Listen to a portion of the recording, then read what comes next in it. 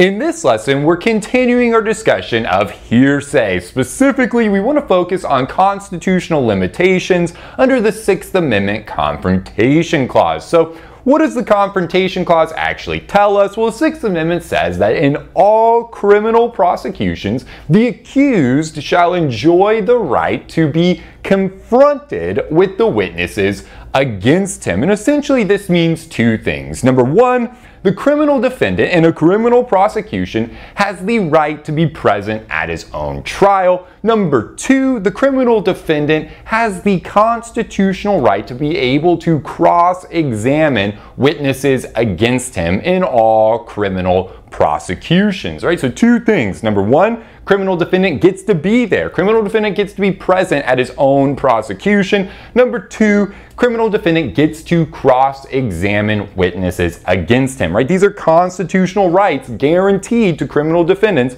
by the Sixth Amendment Confrontation Clause. So immediately, you should see an issue, right? How do we reconcile this right to cross-examine witnesses with bringing in out-of-court statements from declarants who are unavailable? Remember, we said that there's lots of ways that we can bring in out-of-court statements where the declarant is unavailable through these enumerated exceptions under the federal rules of evidence. So if we're bringing in an out-of-court statement from a witness who's unavailable, how is the criminal defendant able to cross-examine that witness? Well, if they're unavailable, right, the criminal defendant cannot cross-examine that witness by definition, right? Imagine a dying declaration in a criminal homicide case, right? Let's say we have a witness who makes an out-of-court dying declaration that is admissible under the dying declaration exception to our hearsay rules, right? Well, let's say that that witness actually does die. They are not available.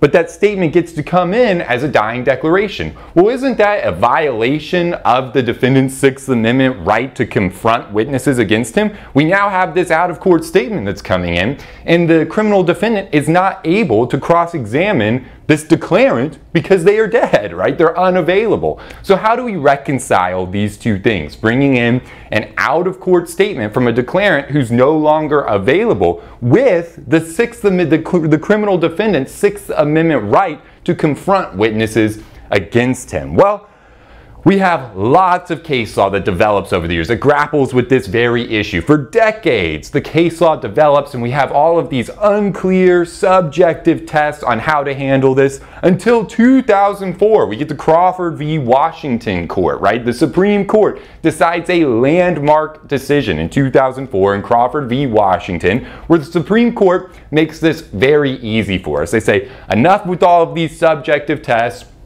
They essentially erase 25 years of jurisprudence on this subject of the Confrontation Clause with hearsay exceptions and coming in. How do we reconcile it? And they say, in this court, Crawford v. Washington, Supreme Court tells us, look, if the statement is testimonial, it's a violation of the defendant's Sixth Amendment Confrontation Clause. If the statement is not testimonial, then it is not a violation of the defendant's constitutional rights. And it's that simple, right? So then the question becomes, well, what does it mean for a statement to be testimonial? And this is the trickier part of the analysis. But today, this is what it's almost primarily focused on, right? If we're doing a Confrontation Clause analysis, the major question is always going to be whether the out-of-court statement is testimonial or not testimonial. But let's break down all of these elements and really flesh out what the analysis looks like. So anytime that we have an out-of-court statement coming in where the declarant is not available, right, we want to think about this analysis on the board and we want to run through these elements, right? Because if the use of an out-of-court statement, even if it falls under a valid hearsay exception or testimonial privilege, violates the defendant's constitutional rights in the Confrontation Clause, it can be excluded, right? So how do we determine whether the defendant's constitutional rights under the Confrontation Clause are actually violated? Well, we have four elements. Number one, the proceeding has to be a criminal action. Remember, the Sixth Amendment only guarantees this right to confrontation in criminal prosecution. So number one, we want to make sure this isn't a civil action, that it is a criminal action. Number two, the declarant is unavailable to be cross-examined at trial. Again, right, this is the entire issue that we're dealing with, where the defendant does not have the opportunity to cross-examine the declarant. Right, so the declarant actually does have to be unavailable for cross-examination at trial. And with this, right, also the defendant could not have ever had the opportunity to cross-examine the declarant at a proceeding prior to trial. So if the declarant was available before and the defendant had a prior opportunity to cross-examine this declarant, then this does not apply, right? That's not a violation of the defendant's confrontation clause, Sixth Amendment right, because he did have the opportunity to confront this witness, okay? So these first three elements are very easy to see, very binary, not a whole lot of analysis. The facts are either going to tell you that these are met or that they're not met, right? That should be very easy to see. Where your analysis is really going to happen is determining whether the statement is testimonial. Remember, Crawford v. Washington tells us, Supreme Court landmark decision, that this analysis rests on whether the out-of-court statement is testimonial. If the statement is testimonial, it is a violation of the defendant's Sixth Amendment right to confront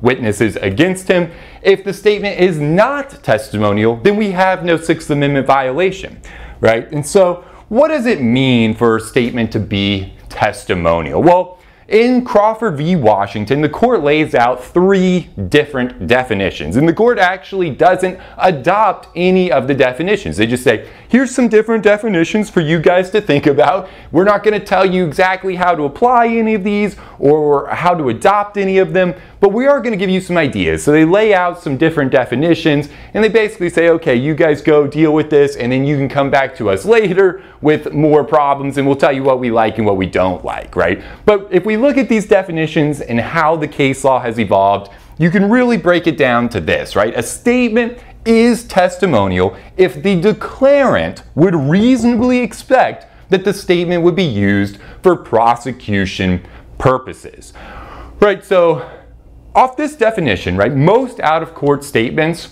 are not testimonial, right? Just when you're in everyday talking out of court to people, right, those statements are not testimonial. You don't make those statements, typical out-of-court statements, for the purpose of prosecutorial purposes, right?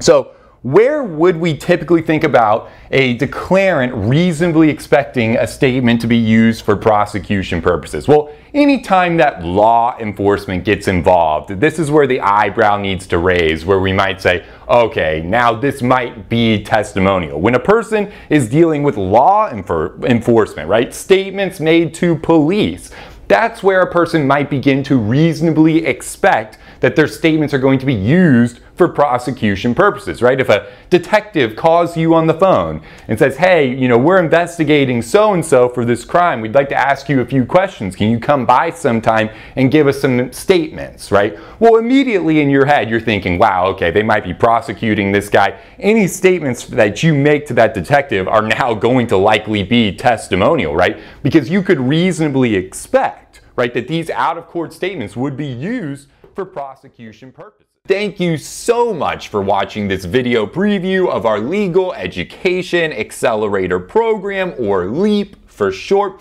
If you would like to see the conclusion of this video and gain full access to our entire 1L and 2L video library, integrated outlines, streamable audio versions, additional practice exams with explanations, and much more, we invite you to head over to our website and join the thousands of law students who have already enrolled. To get started with your no-risk free trial today, simply click the link in the description box below or visit www.studicata.com/leap.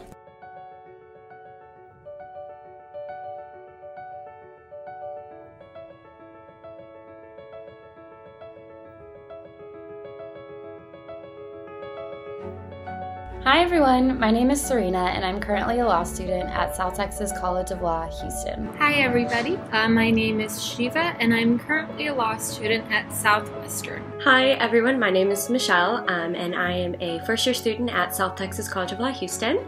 I used the Studicata study video series last semester to help me prepare mostly for contracts, and I actually made an A+ in contracts last semester, which I greatly dedicate to the Studicata videos. By using Studicata to help me prepare for my final exam, I was able to score the highest grade out of my class on the final and even have my essay distributed as the model answer. Not to mention I had done quite poorly on the midterm and was struggling throughout the whole course of the semester, understanding the material and keeping up with lectures. Because of the Studicata video lectures, I was able to go into my exams with a feeling of confidence. I didn't have to worry about what the rules of law were or how I was going to organize my answer to an essay question. I would absolutely recommend the Studicata series and their online course materials to anyone. I think that they are not like professor lectures that you might find online or other outside study materials that you may encounter. I think that the Studicata videos really focus on not only ensuring that you understand the material that you're going to encounter on your final, but they also help you to understand kind of the best method for test taking, and they really break down how to approach each problem and the best ways to tackle certain methods on testing, and I think that's really important, and I think it's really special. I don't see that anywhere else in any of the other online resources that I've found. So I would certainly recommend Studicata to anyone who is studying in law school right now. Good luck on your studying and you're going to do great. I would definitely recommend Studicata to anybody watching this video. Give it a chance. I'm positive that you will love it, that you will get a lot out of it, and that you will be happy that you gave it a chance. I definitely am. I know I will be using Studicata in the future. And I cannot thank Studicata enough for getting me through my first semester of law school. I will definitely continue to watch the Studicata video lectures throughout my law school career, and I highly recommend that any future or current law student do the same.